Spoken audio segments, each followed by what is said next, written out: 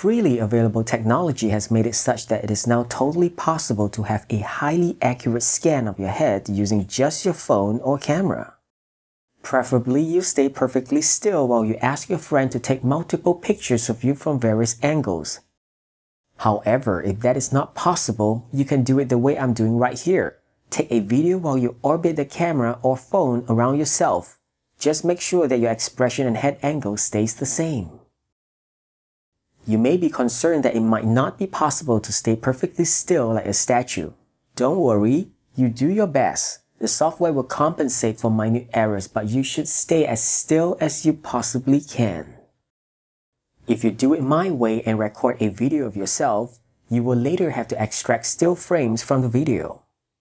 The same rule applies to both methods. 1. You need to make sure that the pictures are as sharp as possible. The background may be blurred, but you as the subject must be in focus. No blurring, no shaking. 2. Please have at least 50 pictures. The more the better, but again, make sure that you are in focus and not blurred. Next, you want to download this free program called Mushroom. The link is in the description below. Make sure you download the correct one for your operating system. Open the program, drag all your pictures into this box and click Start. Now you can go out for a walk, or have a meal, or meditate, or sleep while the software does its magic. The length of time it will take depends on your graphic card's capability.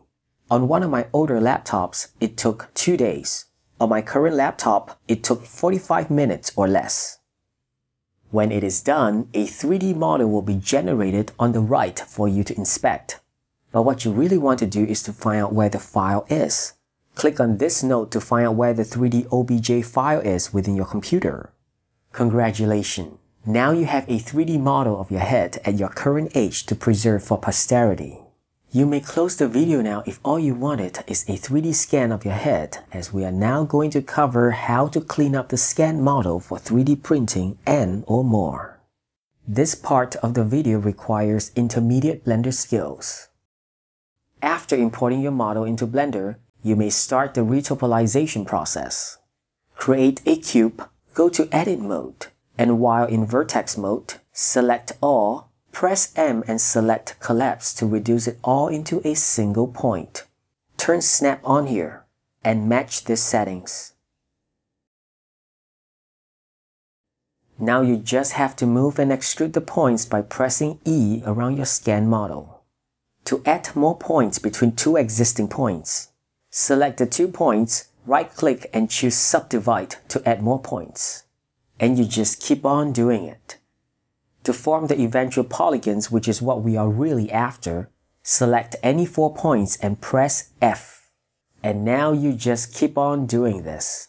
To find out how best to lay out the polygons, do a search on Face Topology and pick one that agrees with the amount of time you're willing to put into this process, as the more dense the wireframe are, the longer it will take for you to finish laying them out. To merge any 2 points together, select the first point and Shift select the second point. Press M and select At Last. For the back of the head, you will have to go into sculpt mode and do a little sculpt of your own to compensate for the lack of scanned data, because 3D scanning don't usually work well with hair. Fortunately, the back of the head is simple, so we are not missing too much details here.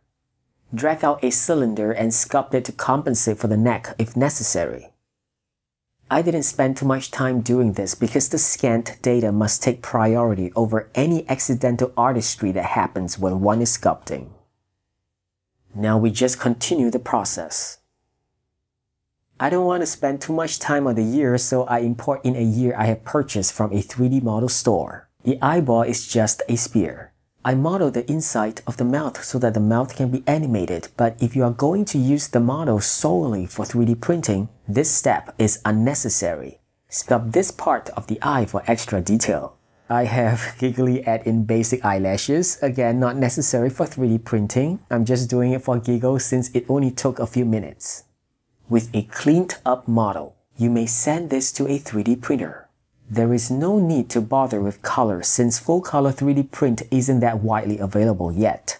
As and when full-color 3D printers become widely available, Transferring the colors from your 3D scan to your cleanup model is simply a matter of texture projection.